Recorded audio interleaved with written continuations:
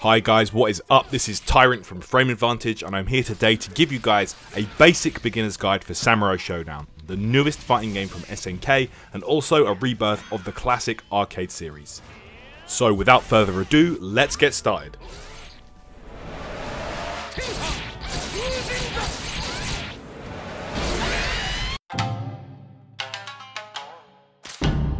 Unlike almost every fighting game of recent, Samurai Shodown on the surface takes a very back to basics approach. The game is set in 18th century Japan, and you can choose from a variety of fitting characters, each with their own individual strengths and weaknesses. Players will look to use single, powerful strikes to deal massive damage to their opponent, rather than focus on lengthy combo strings and mix-ups. That isn't to say there is no combos in the game at all, but they're very limited. Let's take a look at the UI and see what we need to keep track of in Samurai Shodown. Firstly, every match has a timer starting at 60 seconds. Once that hits 0, the player with the most life wins the round. As expected, the life bars are displayed at the top of the screen, and the rounds won are displayed as fans just below. First to win 2 rounds wins the game. At the bottom of the screen is each character's rage gauge, which I'll go into a bit later on. So now we know what we're looking at, how do we play the game?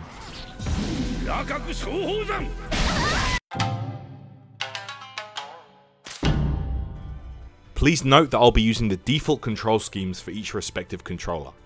You move your character with the analog stick or D-pad. You can also backwards and forwards dash by tapping that direction twice. Hold the second tap of forward to run towards your opponent. Jump by pressing up in a direction. You have landing recovery if you hold up when landing, but you can cancel this with any input or by tapping jump again. After being knocked down, you can hold left or right to safely tech roll in that direction, or nothing to just wake up in place. Hold back to block, or down back to block low attacks. Tap block just before a hit lands to perform a just defense, which increases your rage gauge, ignores chip damage, and makes stance break possible, but I'll go into that a bit later on. Samurai Shodown uses 4 buttons to play: light slash, which is square or X, medium slash, triangle or Y, heavy slash, circle or B, and kick, which is X or A. You have far and close normals, running normals, and the kick has multiple variations depending on the direction used when pressing. Dodge is performed by pressing light and medium together, which is R1 or RB. This allows you to evade attacks and throws. Stance break is performed by pressing dodge right as you use just defense. This will create distance between you and your opponent and prevent them from pressuring you non-stop. Counter is performed by pressing quarter circle forward and dodge just in time with your opponent's weapon attack. This is only available when wielding a weapon and won't work against jumping attacks. Blade catch is performed by pressing quarter circle forward and dodge in time with your opponent's weapon attack whilst you are unarmed. This will disarm your opponent and won't work against jump attacks, just like the counter. If you do happen to get disarmed, your light, medium and heavy slashes will all become the same unarmed attack. Use light next to your weapon to pick it back up. Sword clash is performed when both players use a weapon attack at the same time and the following criteria is met. There are at least 16 seconds left on the clock, both opponents have at least 160 life remaining, and only 1 sword clash per round. When this happens, just mash the buttons as much as you can, and if you win the sword clash, you will disarm your opponent. Guard break or throw is performed by pressing heavy and kick, which is R2 or RT as default, next to your opponent.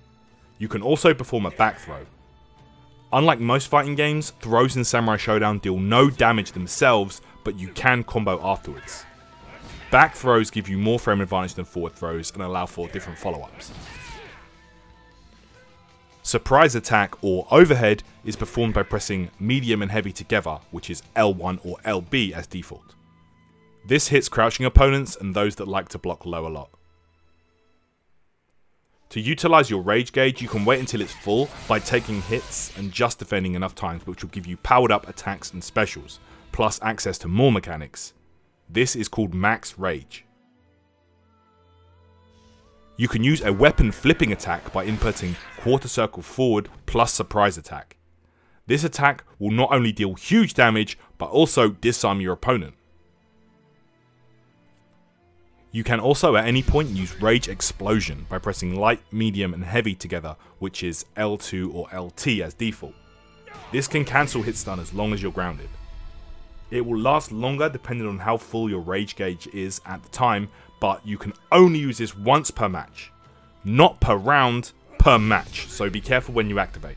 When Rage Explosion is active, it's just like being in max rage immediately, giving you access to increased attack power, weapon flip, and also the Lightning Blade. Lightning Blade is an extremely powerful attack with extremely good range and fast startup. It can be performed by pressing light, medium and heavy whilst already in Rage Explosion. Once you've used this, the rage gauge will disappear for the rest of the match, so careful usage of this is vital if you're in need of a huge damage boost to turn the tides. Finally, you have your super special move. This is available at any point of the match and is performed by pressing forward, then half circle forward plus throw. This deals insane damage, but once used it's gone for that whole match. So just like the Lightning Blade, careful usage is advised. Okay guys, hopefully this gives you an idea of how to utilize the game mechanics to your advantage. Stay tuned for the next guide where I'll be showing you guys a few more advanced techniques that you can use to turn the tides of battle. So until then, be sure to embrace death and enjoy Samurai Shodown.